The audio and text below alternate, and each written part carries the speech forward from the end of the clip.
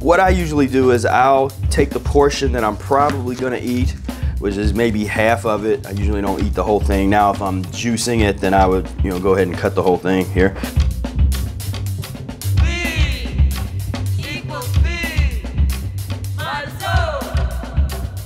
If you want to just use your hands, you can use your hands.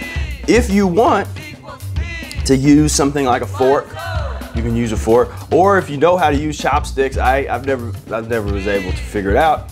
You can use chopsticks. Let's take get a nice golden piece. Let's see how this is.